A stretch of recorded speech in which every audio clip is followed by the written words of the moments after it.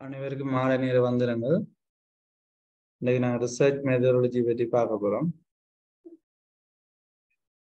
Hello, நான் கதைக்கிற விளங்குதா? ஓம் sir கேக்குது. ரைட், சரி. Okay sir, good evening sir. இந்த வகுப்பை ரீகன் சார் அவர்கள் கொண்டு போய். Reagan sir. ஆம் சார், இருக்கிறேன். ஓகே, ஸ்டார்ட் பண்ணுவோமா sir? Okay sir, okay. Okay.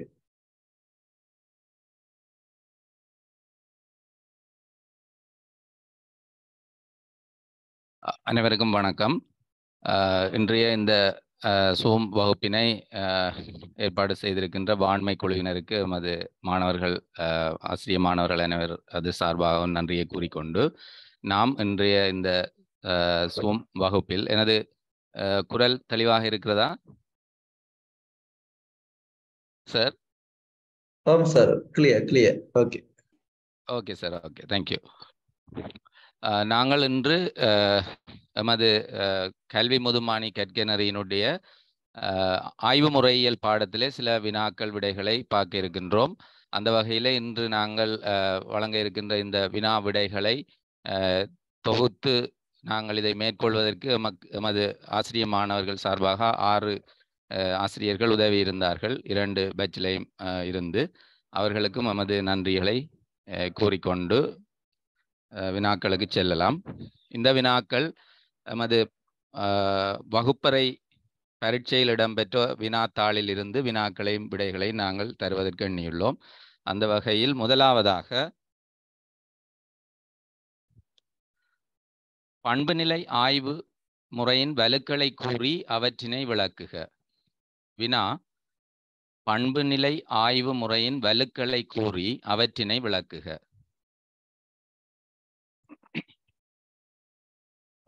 Reagan sir, excuse me, இந்த ஸ்கிரீன் ஷேர் வேண்டாம் செய்யலாம், நான் ஆப்ஷன் கொடுத்துருக்கேன்.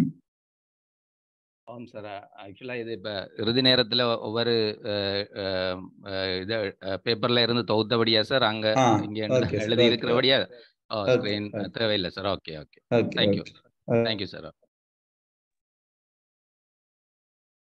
அந்த வகையில் பண்புநிலை ஆய்வு முறையின் வலுக்களை கூறி அவற்றினை விளக்குக என்பதற்கு இதில் நான் உங்களுக்கு வழங்குகிற விடைகள் ஆசிரியர்களிடமிருந்து பெறப்பட்ட விடைகளில், அதாவது அதிக புள்ளிகளை பெற்ற விடைகளையே நான் உங்களுக்கு தருகின்றேன், அல்லது அதிக புள்ளிகளுக்கு நெருங்கிய புள்ளிகளை பெற்ற விடைகளை நாங்கள் உங்களுக்கு வழங்குகின்றோம். அந்த வகையில் விடையாக பண்புநிலை ஆய்வு முறையின் வலுக்களை கூறி அவற்றினை விளக்குக. இவ்வாய்வு சமூக தோற்றப்பாட்டை கொண்டதாக அமைகிறது. இரண்டாவது, ஆய்வு செய்து கொண்டிருக்கும் போதே அதன் உண்மை நிலை தோன்றும். மூன்றாவது விடை, தொகுத்தறி முறையை கொண்டதாக இருக்கும். நான்காவது, முடிவுகளில் இருந்து கோட்பாடுகள் தோற்றம் பெறும். ஐந்தாவது, சமூக தோற்றப்பாட்டிற்கு இவ்வாய்வில் முக்கியத்துவம் காணப்படும். இவ்வாய்வு தொகைநிலை ஆய்வு போன்று அல்லாமல் பண்புநிலை ஆய்வாக காணப்படுகின்றது. இங்கு சமூக தோற்றப்பாடுகளின் ஆய்வாக இது காணப்படுகிறது. ஆகவே பண்புநிலை ஆய்வின் வலுக்களை கூறி விளக்குக என்பதற்கு இவ்வாறானதொரு விடை பொருத்தமானதாக அமையும். இதற்கு இன்னொரு விடை பார்த்தோம் என்று சொன்னா,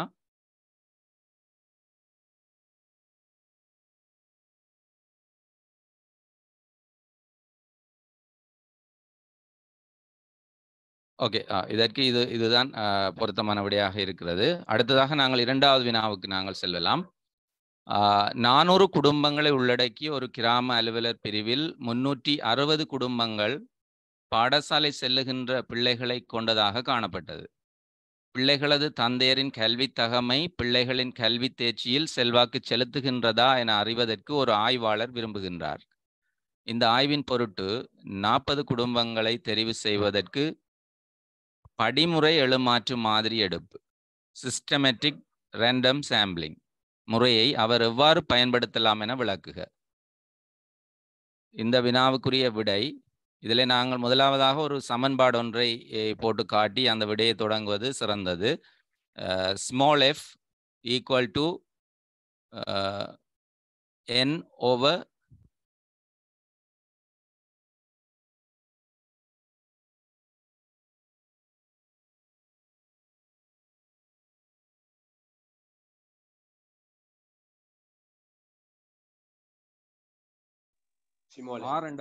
r என்பதாக அமையும். மன்னிக்கவும், அதாவது அந்த சமன்பாடு ஸ்மால் f சமன் n கீழ் 6 என்பதாக அமையும். அதை நாங்கள் இப்ப தரப்பட்ட எங்களுடைய வினாவில் இருந்து பார்த்தால் 360 கீழ் சாரி ஓகே 360 ஸ்மால் n கீழ் கேபிட்டல் என்ன ஸ்மால் இல்ல கேபிட்டல் n கீழ் ஸ்மால் r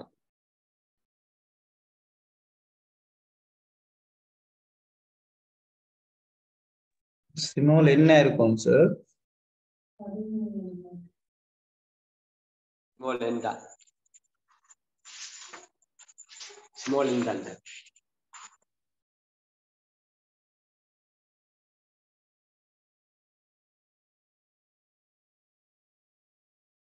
சாரி மன்னிக்கவும், அதாவது ஸ்மால் f சமன் கேபிட்டல் n கீழ் ஸ்மால் n. ஓகே, அது சரியானது. சரிதான் என்ன கிறிஸ்டி சார்? ஆம் சார், சரி சரி, அது சரி, அது சரி என்ன? Okay sorry. Small n. Okay, அப்ப இதுல எங்களுடைய விடையில நாங்கள் போட வேண்டியது 360 கீழ் 40 சமன் அதற்கு விடையாக 9 கிடைக்கின்றது. இங்கு 9 என்ற தொகையை கொண்டதாக அமைவதால் 9, 19, 29 என்றவாறு 9 ஏற்ற எண்களை கொண்டமைந்ததாக இது அமையலாம். f என்பது முழு எண்ணாக கொள்ளப்பட்டு கணிக்கப்படலாம். இது ஓரினத்தன்மையான பல குழுக்களாக பிரிக்கப்பட்டு ஆய்வு இடம்பெறுகின்றது. குடித்தொகையில் அவைகளின் விகிதத்திற்கு அமைய எழுமாற்றாக ஆய்வுக்கான உறுப்பினர்கள் தெரிவு இடம்பெறுகின்றது. 1 தொடக்கம் 9, அதாவது நாங்கள் இங்கே பார்த்த இந்த எங்களுக்கு கிடைத்த இந்த 9 ஆகிய அந்த இலக்கத்தில் நாங்கள் 1 தொடக்கம் 9 ஏதாவது ஒரு இலக்கத்தினை எழுமாற்றாக எடுத்திருக்க வேண்டும் என்பது கண்டிப்பாக குறிப்பிடப்பட்டிருக்க வேண்டும். இது அந்த ஆய்வினுடைய ஒரு நிபந்தனையாக இருக்கும். இதுதான் சிஸ்டமேட்டிக் ரேண்டம் சாம்பிளிங். முழு குடித்தொகைக்கும் இலக்கம் இடப்பட்டிருக்கவும் வேண்டும். இவ்வாறு எழுதப்பட்ட விடைக்கு அதிக புள்ளிகள் கிடைக்கப்பட்டு இருக்கிறது. அடுத்ததாக சிறப்பான ஆய்வொன்றின் பண்புகளை கூறுக. கேள்வி: சிறப்பான ஆய்வொன்றின் பண்புகளை கூறுக. இதுல பார்த்தோம்னு சொன்னா நம்பகமானது, ஆய்வு நம்பகமானது. இதற்கான விடைகளை நாங்கள் நோக்குகின்றோம். சிறப்பான ஆய்வொன்றின் பண்புகளை கூறுக. ஆய்வு நம்பகமானதாக இருக்கும். பிரச்சினைக்குரிய உண்மை நிலையை எடுத்து கூறுவதற்காக இருக்கும். எதிர்கால ஆய்வுகளுக்கு முன்மாதிரியாக இருக்கும். சரியான பிரச்சனை கூற்றை கொண்டிருக்கும். தொடர்ச்சியானதாக இருக்கும். ஆய்வரம் பின்பற்றப்பட்டிருத்தல். புதிய அறிவு தேடலாக அமைய வேண்டும். தெளிவானதாக இருக்க வேண்டும். சிறந்த முறையில் இலக்கிய மீளாய்வு செய்யப்பட்டிருக்க வேண்டும். உரிய காலத்தில் முடிக்கப்பட்டிருத்தல் போன்ற பண்புகளை இங்கு நாங்கள் குறிப்பிடலாம். மேலும் சில பண்புகளை பார்த்தால், ஆய்வு முறையியல் பின்பற்றப்பட்டிருக்க வேண்டும். யதார்த்தமான இலக்குகள் இருக்க வேண்டும். சமூக பொருத்தப்பாடுடையதாகவும் பயனுடையதாகவும் ஆய்வு காணப்பட வேண்டும். இந்த ஆய்வு சிறப்பான ஆய்வொன்றின் பண்புகளுக்கு குறிப்பிட்ட பண்புகள் என்று அல்ல, நாங்கள் பல விடயங்களை யோசித்து எழுத முடியும். ஆனால் பொருத்தமான எழுதுவது முக்கியமானது. அந்த வகையிலே காரணக்காரிய தன்மை காணப்படல் வேண்டும். தரவு பகுப்பாய்வுக்கு இடமளித்திருத்தல் வேண்டும். முடிவுகள் பொதுமையாக்கப்படக்கூடியதாக இருக்க வேண்டும். புதிய விடயம் ஒன்றை கூறுவதாக இருத்தலும் வேண்டும். இவ்வாறான விடயங்களில் கவனம் செலுத்தி ஆய்வு ஒன்றின், அதாவது சிறப்பான ஆய்வு ஒன்றின் பண்புகளை நாங்கள் பட்டியலிட முடியும். அடுத்த வினாவுக்கு செல்கின்றோம். நிகழ்தகவு அல்லா மாதிரி எடுத்தல் உத்திகளின் பட்டியல் ஒன்றை தருக. நிகழ்தகவு அல்லா மாதிரி எடுத்தல் உத்திகளின் பட்டியல் ஒன்றை தருக. அவற்றுள் யாதேனும் ஒரு முறையை விவரிக்குக. இதுதான் வினா. இதற்கு விடையாக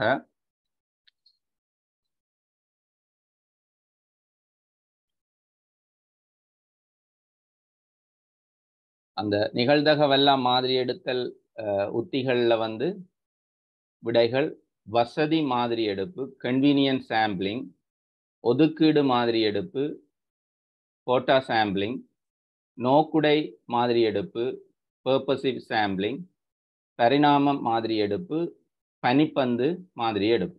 இந்த பனிப்பந்து மாதிரி எடுப்பு வந்து ஆங்கிலத்தில் ஸ்னோபால் டெக்னிக் என்று சொல்லப்படுகிறது. இப்போ இதில் வந்து ஆராயப்பட்டிருக்கிற அந்த டெக்னிக் ஏதாவது ஒரு மாதிரியை விவரிக்க என்பதற்கு இங்கு வந்து பனிப்பந்து மாதிரி எடுக்கப்பட்டிருக்கிறது. வசதி எடுப்பு மாதிரி என்பது பனிப்பந்து மாதிரி எடுப்பு என்பது ஆய்வாளனின் அக்கறைக்குட்பட்ட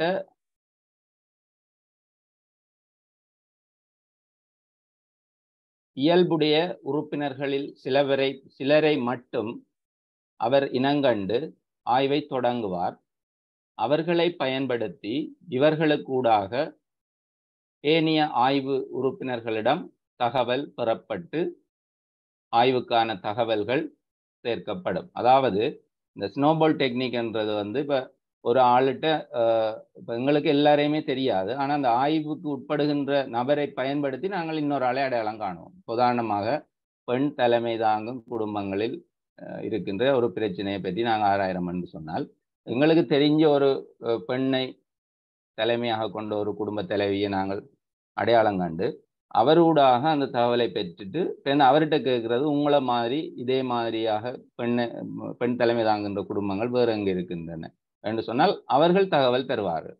அவர்களுக்கூடாக நாங்கள் பிறகு மற்றவர்களிடம் சென்று அந்த தகவலை பெறுவோம். மற்றவர்களுக்கூடாக இன்னொரு ஆட்களிடம் சென்று தகவலை பெற்றுக்கொள்வோம். ஆகவே இதுதான் அந்த முறை, பனிப்பந்து மாதிரி எடுப்பு முறை ஆகும். அடுத்தது வினாவுக்கு நாங்கள் செல்கின்றோம்.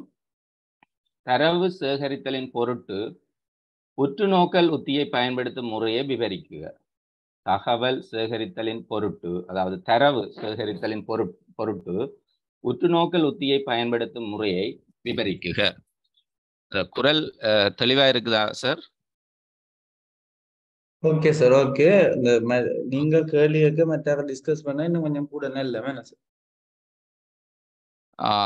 Right sir. அது கொஞ்சம் சந்தர்ப்பத்தை கொடுத்துட்டு நாங்கள் விடையை சொல்லலாம். என்னென்னா நான் பார்க்குறேன் ஒரு குறிப்பிட்ட நேரத்துக்குள்ள நான் கொஞ்சம் விடைகளை இதில் அந்த ரெக்கார்டிங்கில் கேட்குறாங்களுக்கும் உதவியா இருக்கும்னு பார்த்து இறுதியாக ஒரு நேரம் ஒன்று கொடுப்போம் சார். அப்போ இப்போ லிசன் பண்ணி கொண்டிருக்கிறார்கள்.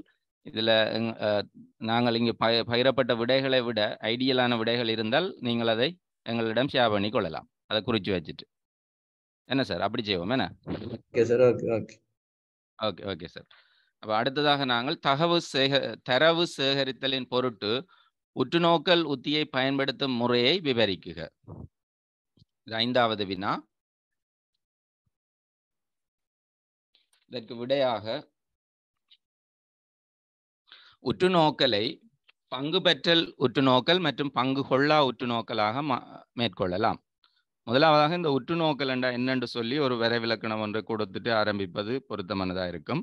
அதாவது ஆய்வுக்கு தேவையான தகவல்களை அல்லது தரவுகளை சேகரிக்கும் பொருட்டு ஆய்வாளர் நேரடியாக ஆய்வு களத்துக்கு சென்று அவதானித்தல் ஊடாக தகவல்களை பெறுதலே உற்றுநோக்கல் ஆகும். அதாவது ஒரு நேரத்தில் ஒரு விடயத்தை குறித்து உற்றுநோக்கல் சிறந்ததாக இருக்கும். தொழில்நுட்ப கருவிகள், தொலைக்காட்டிகள் என்பவற்றை பயன்படுத்துவது துல்லியமான தகவல்களை தரும். இந்த பங்கு பெற்றல் மற்றும் பங்கு பெற்றா உற்றுநோக்கல்களிலே இந்த உற்றுநோக்கலில் ஈடுபடுகின்ற ஆய்வாளருக்கு அதிகமான பொறுமையும் திறனாய்வு சிந்தனையும் தெளிவான அகப்பார்வையும் கொண்டிருப்பது வேண்டும். அதாவது அகவயமான சிந்தனைகள், சுய விருப்பு வெறுப்புகளை தவிர்த்து, முற்சார்பு எண்ணங்களை தவிர்த்து ஆய்விலே அவதானிப்பது மிக அவசியமாக இருக்கிறது. இது ஒரு விடையாக இருக்கிறது. இன்னொரு விடையை நாங்கள் பார்த்தோம் என்று சொன்னா, தரவு சேகரித்தலின் பொருட்டு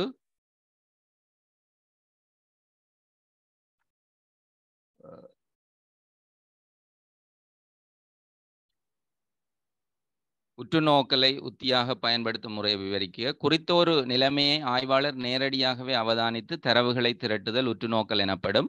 உற்றுநோக்கலில் 2 வகைகள் உள்ளன. நாங்கள் ஏற்கனவே பார்த்த விஷயம்தான். இதுல கொஞ்சம் வித்தியாசமா எழுதப்பட்டிருக்கிறது. அது உங்களுக்கு இன்னும் ஒரு ஐடியா கொடுக்கலாம். பங்கேற்பு உற்றுநோக்கல், பங்கேற்காத உற்றுநோக்கல். பங்கேற்றல் உற்றுநோக்கல் என்பது ஆய்வாளர் ஆய்வுக்குட்படுபவர்களுடன் பங்கேற்று ஆய்வுக்குட்படுபவர்களுக்கு தெரிந்து உற்றுநோக்குதல் ஆகும். இங்கு ஆய்வுக்குட்படுவோரின் நடத்தையானது இயல்பானதாக இல்லாமல் வேறுபட்டதாக ஒருவேளை அமையலாம்.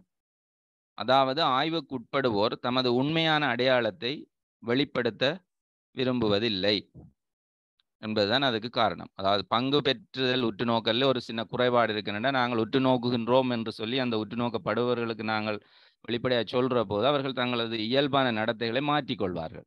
அதால நாங்கள் சரியான தகவல்களை பெறுவதில் சில இடர்பாடுகளை எதிர்கொள்ளலாம் என்பதுதான் இந்த விடையிலே அவர்கள் குறிப்பிட விரும்புகிறார்கள். அதே வேளையில பங்கேற்காத உற்றுநோக்கல் என்று சொல்வது ஒருவேளையில எப்படி என்று பார்த்தால், ஆய்வாளர் ஆய்வுக்குட்படுவோருடன் பங்கேற்காது ஆய்வுக்குட்படுவோருக்கு தெரியாமலே உற்றுநோக்கல். இங்கு ஆய்வுக்குட்படுவோரின் நடத்தை இயல்பானதாக அமையும். உற்றுநோக்கல் எந்த இடத்திலும், அப்ப இந்த உற்றுநோக்கல்ல இருக்கிற சில வசதிகள் என்னன்னு சொன்னா, உற்றுநோக்கல் எந்த இடத்திலும் எந்த வயதினரையும் எந்த ஒரு இயல்பான நிலைமையிலும் அவதானிக்கலாம். உற்றுநோக்கலின் போது ஆய்வரம் அல்லது ஆய்வு ஒழுக்க பண்பு நெறிகளுக்கு உரிய மதிப்பளிக்கப்பட வேண்டும். ஒரு குழுவினரை உற்றுநோக்க தொடங்கும் முன்னர் அக்குழு உறுப்பினர்கள் யாவர், எப்படிப்பட்டவர்கள், ஏனைய உறுப்பினர்களுடன் எவ்வகையான தொடர்பாடலை கொண்டுள்ளனர் போன்ற அக்குழு பற்றிய அறியக்கூடிய விடயங்களை ஏற்கனவே அறிந்து வைத்திருந்து அதன் பின்னர் ஆய்வுக்களத்துக்கு சென்று ஆராய்வது அல்லது இந்த ஒப்சர்வேஷன் செய்வது சிறந்தது என இந்த விடையில் குறிப்பிடப்பட்டிருக்கிறது. ஓகே, நாங்கள் அடுத்த வினாவுக்கு செல்கின்றோம். அடுத்த வினா,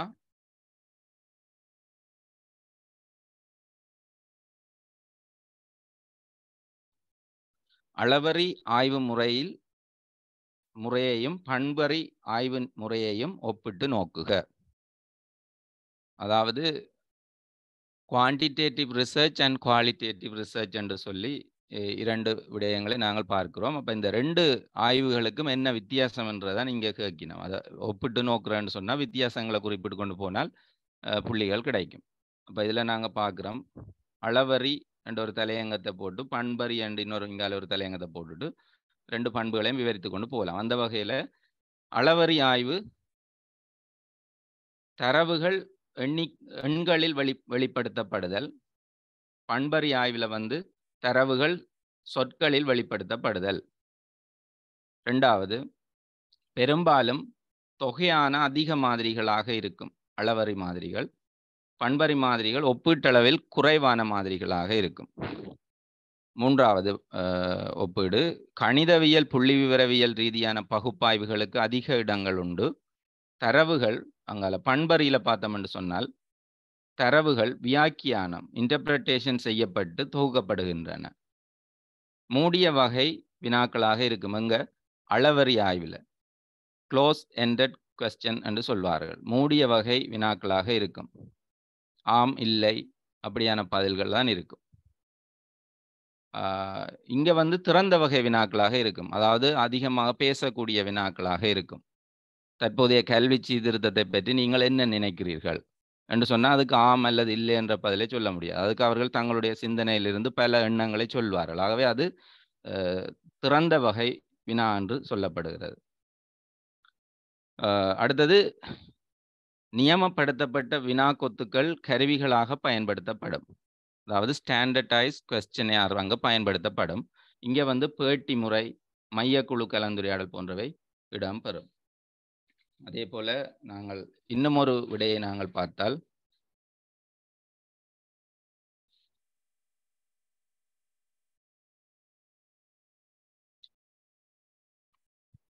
அளவறி ஆய்வு முறையில் காரணகாரிய தொடர்பு இருக்கும். ஏற்கனவே பார்த்த விடையெல்லாம் இருக்கலாம், ஆனால் இந்த விடையை நான் முழுமையாக வாசிக்கிறேன். காரணகாரிய தொடர்பு காணப்படும். இங்கே பண்பறி வந்து சமூக தோற்றப்பாட்டை விவரிக்கிறதாக இருக்கும். அளவறியில வந்து ஆய்வு செய்வதற்கு முன்னரே அபிவிருத்தி செய்யப்படும். அங்கே பண்பறியில வந்து ஆய்வு செய்து கொண்டிருக்கும் போதே அதன் வெற்றி தோன்றும். அதாவது என்னன்னு சொன்னால், அந்த ஆய்வினுடைய முடிவுகள் ஆய்வு செய்து கொண்டிருக்கும் போதே ஆய்வாளருக்கு தெரியக்கூடியதாக இருக்கும் என்று சொல்லப்படுகிறது. அடுத்தது, அளவறி ஆய்வு வந்து உய்த்தறி முறையாக இருக்கும். பண்பறி ஆய்வு வந்து தொகுத்தறி முறையானதாக இருக்கும். அளவறி ஆய்வு கோட்பாடுகளில் இருந்து முடிவுகள் பெறப்படுவதாக இருக்கும். பண்பறி ஆய்வானது முடிவுகளில் இருந்து கோட்பாடுகள் தோன்றுவதாக இருக்கும். அடுத்த வினா, செயல்நிலை ஆய்வு முறையின் பிரதான நோக்கத்தை கூறி அதன் செயற்பாட்டு படிநிலைகள் 4 பட வடிவில் தருக. இந்த வினாவுக்கு வந்து விடையை நாங்கள் பார்த்தோம்னு சொன்னா, முதலாவது செயல்நிலை ஆய்வண்டா என்னன்னு சொல்லி நாங்கள் சொல்ல வேண்டிய தேவை இருக்கிறது.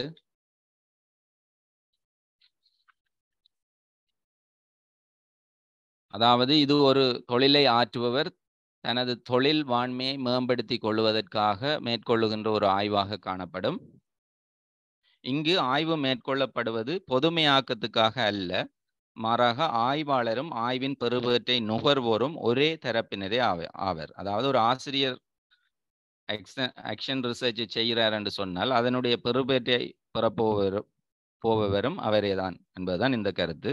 அதாவது செயல்நிலை ஆய்வு பிறருக்காக அன்றி தனது சூழலில் மேற்கொள்ளப்படுகிறது. செயல்நிலை ஆய்வு முறையின் பிரதான நோக்கம் கூடியளவு விளைத்திறனை பெற்றுக்கொள்வதாகும். அதாவது அந்த ஆற்றப்படுகின்ற பணியில் தொழிலில் விளைத்திறனை அதிகரித்துக் கொள்வதாகும். இந்த படிமுறை பார்த்தா ஆங்கிலத்தில் சுருக்கமாக முதலாவது identifying the problem, plan, act, observe, reflect.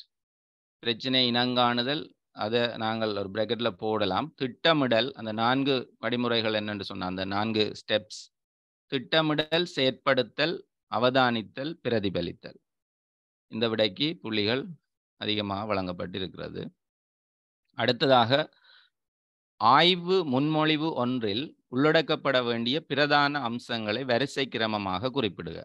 அதாவது நாங்கள் வந்து ரிசர்ச் ப்ரொப்போசல் ஒன்று நாங்கள் செய்த நாங்கள் அந்த ரிசர்ச் ப்ரொப்போசலில் என்னென்ன விதமான அம்சங்கள் சப்ஹெடிங்கை இட்டு நாங்கள் அந்த ரிசர்ச் ப்ரொப்போசலை செய்ய வேணுமென்றதான் கேள்வி. அப்போ அதில் நாங்கள் அந்த ஹெடிங்களை ஓர்டராக குறிப்பிடப்படணும். அங்கே ஒன்று இங்கே ஒன்று எடுத்து போட்டால் இதுக்கு புள்ளி குறையும். அந்த தொடர்ச்சியாக அந்த ஆய்வு முன்மொழிவை எப்படி நாங்கள் மேற்கொள்கிறோம் என்றதுக்குரிய தலையங்கங்களை ஓர்டராக இடப்பட வேண்டும். அதுக்குரிய விடை, முதலாவது ஆய்வின் அறிமுகம், 2வது ஆய்வு பின்னணி, 3வது ஆய்வு பிரச்சனை கூற்று, 4வது ஆய்வின் முக்கியத்துவம், 5வது ஆய்வின் இலக்கு மற்றும் நோக்கங்கள், ஆய்வு வினாக்கள், ஆய்வு கருதுகோள்கள், இலக்கிய மீளாய்வு, ஆய்வு முறையியல், 10வது ஸ்டெப்பாக வருது தகவல் சேகரிப்பு கருவிகளை நாங்கள் போட்டு காட்டணும். அடுத்தது தரவு பகுப்பாய்வு, ஆய்வின் பயன்பாடு அல்லது விளைவுகள், அவுட்கம் ஆஃப் த ரிசர்ச் என்று சொல்லி இது ஆங்கிலத்தில் சொல்லிவிடும். அடுத்தது காலச்சட்டகம், கடைசியாக உசாத்துணைகள் இடப்பட வேண்டும். இதுதான் அந்த ஒழுங்கு. திரும்ப நான் ஒரு கதை சொல்லுகின்றேன். ஆய்வின் அறிமுகம், ஆய்வு பின்னணி, ஆய்வு பிரச்சனை கூற்று, ஆய்வின் முக்கியத்துவம், ஆய்வின் இலக்கு மற்றும் நோக்கங்கள், ஆய்வு வினாக்கள், ஆய்வு கருதுகோள், இலக்கிய மீளாய்வு, ஆய்வு முறையியல். இந்த முறையியல் வந்து குடித்தொகையில் மாதிரி எடுப்பு என்ன வடிவில் நாங்கள் செய்கிறோம் என்ற விஷயங்களை நாங்கள் விவரித்து காட்டணும். இந்த சாம்பிளிங் டெக்னிக்ஸில் நாங்கள் எதை நாங்கள் செய்கிறோம் என்ன அந்த ஆய்வு முறையில் அதுக்குள்ளே வரும். அது ஃபுல்லாகவே அந்த ரிசர்ச் டிசைனை நாங்கள் சொல்ல வேணும். என்ன ரிசர்ச் நாங்கள் செய்கிறோம், இப்போ கோரிலேஷனல் ரிசர்ச்சா அல்லது இது வந்து ஒரு குவான்டிடேட்டிவ் ரிசர்ச்சா அல்லது குவாலிட்டேட்டிவ் ரிசர்ச்சா, பண்பு ரீதியான ஆய்வா, அளவு ரீதியான ஆய்வா, அல்லது ரெண்டும் இணைந்ததா என்ற விடயங்கள் இருக்கும். அடுத்தது தகவல் சேகரிப்பு கருவிகள், தரவு பகுப்பாய்வு, ஆய்வின் பயன்பாடு அல்லது விளைவுகள், காலச்சட்டகம், உசாத்துணைகள்.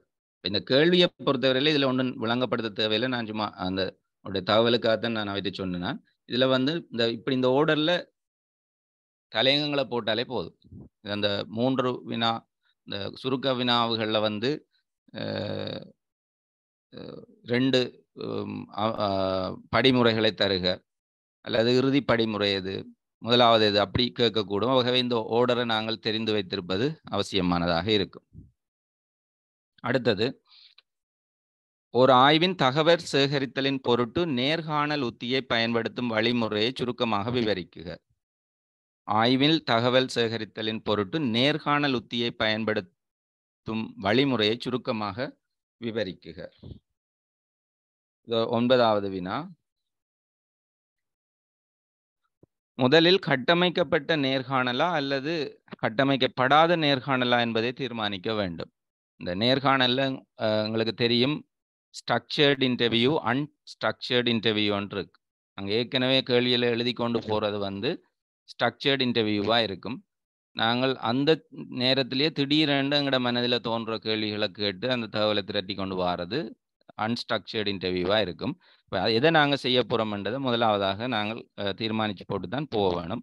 மற்றது, நேர்காணலுக்கு பயன்படுத்த வேண்டிய தொழில்நுட்ப சாதனங்களை பொருத்தமானதாக தெரிவு செய்தல். நேர்காணல் மேற்கொள்ளும் நபரின் சுய விருப்பம், அடையாளம் பாதுகாக்க வேண்டி இருப்பின் அதில் கவனம் செலுத்த வேண்டும். உதாரணமாக, சில பேர் நேர்காணலுக்கு விருப்பப்படுவினம், ஆனால் அவர் யார் என்பதை குறிப்பிட விரும்ப மாட்டோம். அது அப்படியானதான சுய விருப்புகளை நாங்கள் கேட்டு அதுக்கு மதிப்பளித்தல் வேண்டும். பிரைவசி என்று சொல்றது, அல்லது கன்ஃபிடென்ஷியாலிட்டி, நம்பிக்கை தன்மை, அதையெல்லாம் நாங்கள் பேணணும். ஆய்வு அறத்துக்குள்ளே இது வரும். நேர்காணலில் பயன்படுத்தப்படும் வினாக்கள் கடினமான சொற்பதங்களை கொண்டமைந்திருத்தல் ஆகாது. டெக்னிக்கல் வேர்டுகளை யூஸ் பண்ணி நாங்கள் கேள்விகளை கேட்டோம்னு சொன்னால் பதிலளிப்போர் குழம்பிடுவினம். அவையில் ஒரு பயமான சூழ்நிலையில் இருக்கிற போது அவர்கள் சரியான ஒரு தகவல்களை வழங்க மாட்டார்கள். அவர் இயல்பாக பேசுவதற்கு தூண்டுகின்ற வகையில் எளிமையான மொழியில எங்களுடைய வினாக்கள் அமைந்திருக்க வேண்டும். அடுத்தது, பொருத்தமான இடம், நேரம் என்பன கணிக்கப்பட வேண்டும், அதாவது கவனிக்கப்பட வேண்டும். அடுத்தது, நேர்காணலை செய்பவரின் மனதை பாதிக்கப்படக்கூடிய வினாக்களை தவிர்க்க வேண்டும். ஒரு போலீஸ் விசாரணை போல எங்களுடைய விசாரணை அமையாமல் இருக்கணும். அதே வேளையில் விடை அளிப்பவர் வந்து இயல்பாக பேச தூண்டும் வகையில் முகமலர்ச்சியுடன் நேர்காணலை மேற்கொள்வது சிறந்ததாக இருக்கும். இத்தகைய விடைக்கு வந்து புள்ளிகள் அதிகமாக கிடைக்கிறது. அடுத்தது, கல்வி புலத்தில் ஆய்வு மேற்கொள்ளப்பட வேண்டியதன் அவசியத்தை நியாயப்படுத்துக. இந்த ஆய்வு வந்து கல்வி புலத்திலே என்ன காரணத்துக்காக மேற்கொள்ளப்படணும் என்று சொல்லி உங்களை கேட்டால் என்ன சொல்லுவீங்களென்று தான் கேட்கினோம். அதுக்கு விடையாக வந்து நாங்கள் ஒரு ஐடியலான விடை 2 நான் வாசிக்கிறேன். முதலாவதாக ஒரு வினாப்பத்திரத்திலிருந்து வாசிக்கிறேன், விடைப்பத்திரத்திலிருந்து. அதாவது, கற்றல் கற்பித்தலை விளைதிறன் மிக்கதாக மாற்றுவதற்கு கல்வி புலத்தில் ஆய்வு அவசியமாம். அடுத்தது, கற்றலில் தொடர்புபடும் பாடசாலை சூழலை சிறப்பாக வடிவமைப்பதற்கு. அடுத்ததாக, கற்பித்தல் தொழில்நுட்பத்தை தற்காலத்திற்கும் மாணவர்களுக்கும் பொருத்தமானதாக பயன்படுத்துவதற்கு. அடுத்தது, கல்வியின் புதிய போக்குகள் மற்றும் கற்றல் தேவைகளை தெரிந்து கலை திட்டத்தை மெருகூட்டுவதற்கும் சிறப்பாக வடிவமைப்பதற்கு. அடுத்ததாக, மாணவர் சார்பான பிரச்சனைகள் தொடர்பாக, குறிப்பாக மாணவர் இடைவிலகல் தொடர்பான ஆய்வுகளை இடைவிலகலை குறைக்கும் உத்திகளை வெளிக்கொணரும். மேலும் ஆசிரியர் தன்னை இற்றைப்படுத்திக் கொள்வதற்கும் கல்வி புல ஆய்வுகளின் வெளியீடுகள் பயனளிக்கும் என்ற ஒரு விடை ஒன்று பொருத்தமான விடையாக அதிக புள்ளிகளை பெற்றிருக்கிறது. அடுத்ததாக, அதே கேள்விக்கான விடையாக நான் இன்னொரு விடையை வாசிக்கின்றேன். கல்வி புலத்தில் ஆய்வு மேற்கொள்ளப்பட வேண்டியதன் அவசியத்தை நியாயப்படுத்துக. கல்வித்துறையின் போக்கை அறிந்து கொள்ள, தொழில் செயல்முறையை மேலும் விருத்தி செய்ய, தற்போது உள்ள நிலைமையை மேலும் சிறப்பாக்க, பிரச்சினைக்கான தீர்வுகளை கண்டறிய, சமகாலத்துக்குரிய கல்வி பிரச்சனைகள் பற்றிய விளக்கத்தை வழங்க கல்வி சீர்திருத்த சிபாரிசுகளுக்கும் கல்வி அபிவிருத்திகளுக்கும் தேவைப்படும் அறிவை வழங்குதல் அல்லது பரிந்துரைகளை வழங்குதல், ஏற்கனவே உள்ள அறிவை மீளாய்வு செய்வதற்கு விஞ்ஞான முறையில் ஆய்வினை மேற்கொண்டு நம்பகத்தன்மை கொண்ட கல்வி கோட்பாடுகளை கல்வி புலத்தில் உருவாக்குவதற்கு இவ்வாறான விடைகள் தரப்பட்டிருக்கிறது. அடுத்ததாக 11வது வினா, வரலாற்று முறை ஆய்வொன்றின் தரவு சேகரித்தலின் பொருட்டு நீங்கள் பயன்படுத்தக்கூடிய உத்திகளின் பட்டியல் ஒன்றை தருக. இப்பட்டியலில் உள்ளடங்கிய யாதேனும் ஒரு உத்தியை பயன்படுத்துதல் பற்றி சுருக்கமாக தருக. இந்த கேள்வி அதாவது ஹிஸ்டாரிக்கல் ரிசர்ச் வரலாற்று ஆய்வில் தகவல் சேகரிப்பு கருவி என்னன்னு கேட்கணும். அதில் நீங்கள் சொல்கிற ஒரு தகவல் சேகரிப்பு கருவியை குறிப்பாக தெரிவு செய்து அதை கொஞ்சம் விவரித்தா இதற்குரிய புள்ளிகள் கிடைக்கும். இப்போ பார்த்தோம்னு சொன்னால், வரலாற்று ஆய்வொன்றின் தரவு சேகரிப்பு கருவிகள்: தகைசார் பெரியோர்கள் அறிஞர்களின் நேர்காணல், மையக்குழு கலந்துரையாடல், 2ஆம் நிலை தரவுகளான பத்திரிகை வரலாற்று நூல்கள், வரலாற்று சான்றாதார பொருட்கள் கல்வெட்டுக்கள், தொல்லியல்சார் சான்றாதாரங்கள் ஆவணங்கள். இவை வரலாற்று ஆய்வொன்றில் ஆய்வுகளை மேற்கொள்வதற்கான தகவல் சேகரிப்புகளை மேற்கொள்ளும் கருவிகளாகும்.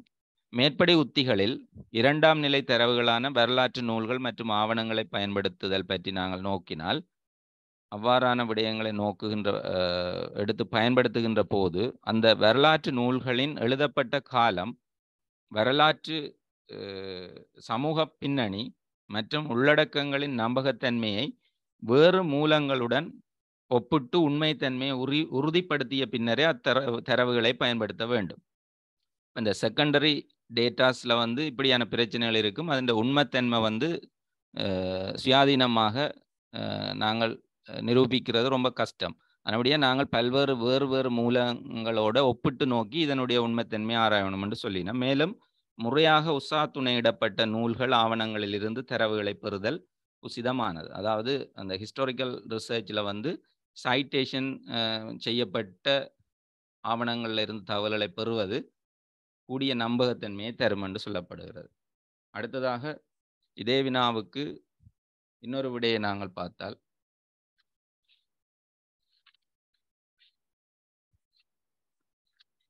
எப்படி தரவு சேகரிக்கலாம் வரலாற்று ஆய்வில் என்று சொன்னால், நூல்கள், இலக்கியங்கள், ஆவணங்கள், சுவடிகள், நேர்காணல், சின்னங்கள், வினாக்கொத்து போன்றவற்றிலிருந்து தகவல்களை பெறலாம்.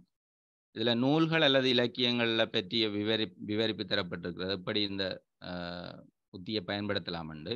இலக்கியங்கள் காலத்தின் கண்ணாடி என்று கூறப்படுகின்றன. அந்தந்த காலத்திற்கேற்ப நடைபெறும் நிகழ்வுகளை பிரதிபலிப்பனவாக இலக்கியங்கள் காணப்படும். போர் நிறைந்த அல்லது போர் நடைபெற்ற காலத்தில் வெளிப்பட்ட இலக்கியங்கள் போரின் கொடுமைகளை சித்தரிப்பனவாக அமைந்தன. வரலாற்று முறை ஆய்வொன்றினை இவ்வாறு மேற்கொள்ளுகின்ற போது கால வரன்முறைக்கேற்ப தோற்றம் பெற்ற நூல்களை தேடி அறிந்து அவற்றினூடாக தகவல்களை பெற்றுக்கொள்ளும் போது அக்கால வரலாற்றினை அறிந்து கொள்ளலாம் என இந்த விடை அமைந்திருக்கின்றது. இறுதியாக நாங்கள் இறுதியான வினாவுக்கு செல்கின்றோம். கல்விப்புல ஆய்வுகளில் ஆய்வு அறத்தின் பயன்பாடு பற்றி கருத்து கூறுக. அதாவது ரிசர்ச் எத்திக்ஸ் என்று சொல்லப்படுகின்ற விடயத்தை பற்றி கேட்கிறார்கள். கல்வி புல ஆய்வுகளில் ஆய்வரத்தின், அதாவது இந்த ரிசர்ச் எத்திக்ஸ் இன் எஜுகேஷன், இதற்குரிய ஒரு விடையை நான் வாசிக்கின்றேன்.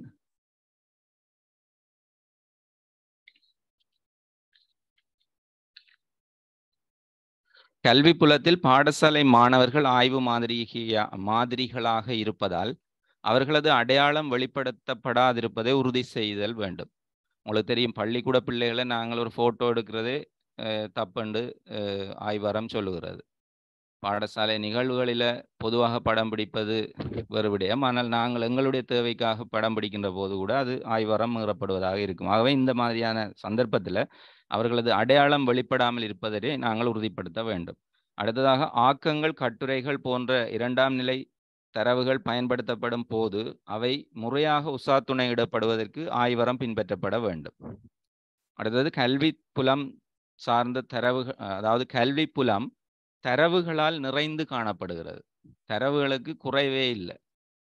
ஆயினும் ஆய்வுக்கு பொருத்தமான தரவுகளை பெறுதல், இரகசியத்தை பேணுதல் என்பவற்றில் ஆய்வரம் ஒரு ஆய்வாளனுக்கு பெரிதும் பயன்படும். ஒரு விடயத்தை பற்றி பல பேர் எழுதியிருப்பார்கள். அப்போ அதில் நாங்கள் ஏதோ ஒன்று எடுத்து ஆய்வு செய்துட்டு போயிடாது. இதில் நம்பகத்தன்மை வாய்ந்த தகவல்களையும் பொருத்தமான தகவல்களையும் நாங்கள் பெறுவது ஆய்வரம் என சொல்லப்படுகிறது. இது ஒரு விடையாக இருக்கிறது. இன்னொரு விடையை பார்த்தோம்னு சொன்னால்,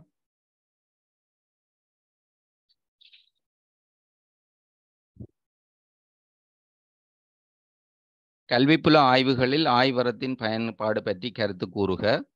கொண்டு ஆய்வின் நோக்கம் பற்றியும் அதன் வழிமுறை பற்றியும் ஆய்வுக்கு உட்படுவோருக்கு ஆரம்பத்திலேயே முழுமையான விளக்கத்தை கூற வேண்டும். ஆய்வொன்றை நேர்மையாக மேற்கொள்ள வேண்டும். மேற்கொள்வதற்கு உதவும். இதில் பயன்பாடு பற்றி கூறுகின்றபடியா உதவும் என்று இங்கே எழுதப்பட்டிருக்கிறது. ஆய்வு தொடர்பான சிறந்த தன்மையை பேணுவதற்கு ஆய்வு திருட்டில் ஈடுபடுவதை தவிர்த்தல். அதாவது புலமை திருட்டு என்று சொல்றது. அதாவது ஒருவர் பயன்படுத்திய கோட்ஸ், அதாவது அவருடைய வாயால் வந்ததை தன்னுடைய கோட்டாக போட்டு முடிக்கிறது. அப்படி செய்யக்கூடாது. யார் எழுதியதாக இருக்கிறதோ அந்த விடயத்துக்குரிய கோட்டேஷன் உரிய பக்கத்தில் அல்லது பின்பக்கத்தில் குறிப்பிடப்பட்டிருக்க வேண்டும் என்றுதான் அது. அதேபோல இரகசியமாக வழங்கப்பட்ட தகவல்களை அம்பலமாக்காமல் இருப்பதற்கு நாங்கள் தயாராக இருக்க வேண்டும். அது ஆய்வாளருடைய ஒரு ஆய்வாரம்.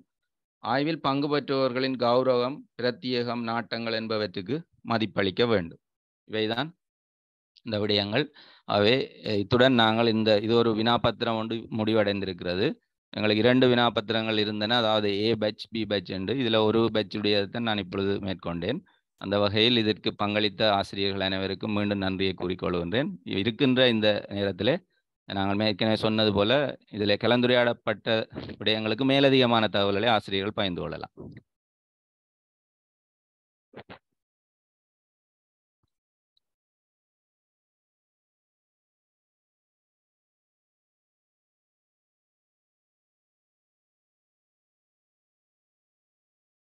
இதில் நாங்கள் குறிப்பிட்ட வினாக்கள் அல்லது விடைகளில் இன்னும் மேலும் பொருத்தமான சில பாயிண்ட்ஸ்களை ஆட் பண்ணி இருக்கலாம் என்று சொல்லி ஃபீல் பண்ணுற டீச்சர்ஸ் ப்ளீஸ் உங்களுடைய அந்த கருத்துக்களை பகிர்ந்து கொண்டால் எல்லோருக்கும் உதவியாக இருக்கும்.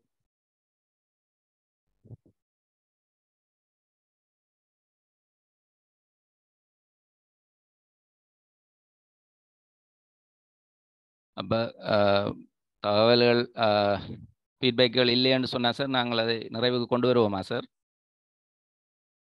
Okay sir. அப்போ எங்களோட ரெக்கார்டிங்கை பார்த்தீங்கன்னா தெரியும். இப்போ நிறைய பேர் கதைக்கணும். அப்போதான் உங்களுக்கு விஷயங்கள் எல்லாரும் போச்சு அறிவை பகிர்ந்து கொள்ளுவோம். உண்மை.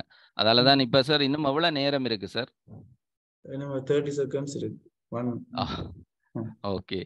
இல்லை, நான் இந்த பேப்பரை முழுமையாக செய்யணும்னு தான் அந்த படம் போயிட்டேன். நீங்கள் சொல்றது உண்மை. நாங்கள் அடுத்த முறை